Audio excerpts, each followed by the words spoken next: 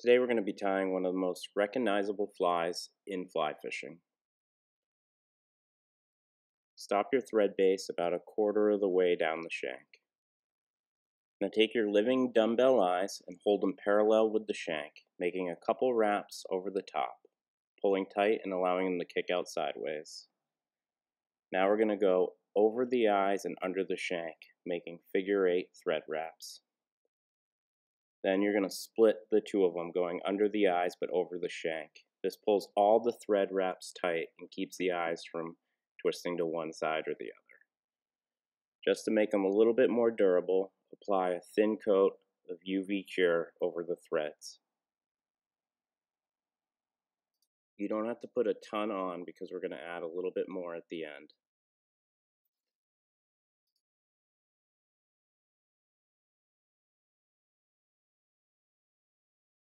Then hit it with your UV light.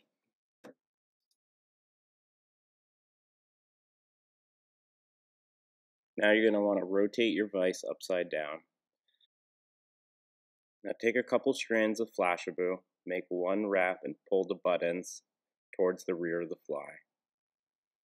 Doing this will make it so you don't have to cut any tag ends off. Now take a couple more strands and tie them in so they hang off the opposite side of the shank. Making one wrap, pulling them down, and then locking them in.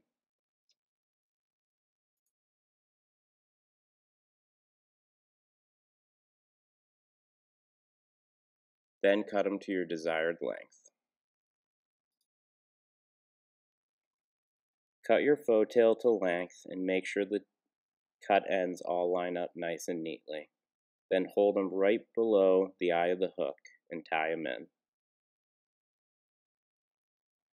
Then using the points of your scissors, equally separate the faux tail on either side of the hook point.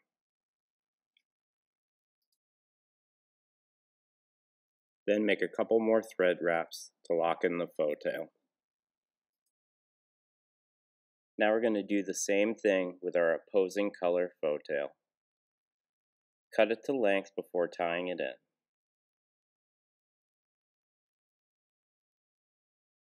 Then making sure all the cut ends stay lined up, we're going to pinch it up against the shank of the hook, keeping those ends behind the eye of the hook. Now make tight wraps, making sure to capture all the faux tail and their cut ends. Then use your scissor points again to equally separate the faux tail on either side of the hook point.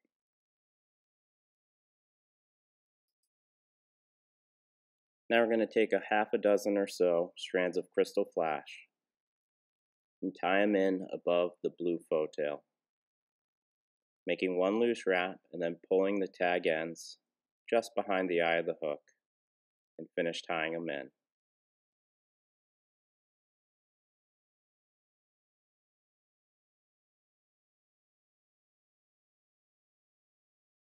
Now you can rotate your fly back upright and then finish it off with a whip finish.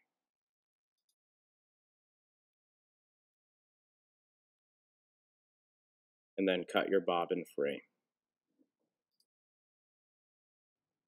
Now to finish this fly off and add some durability, we're going to coat the nose of the fly with a UV resin.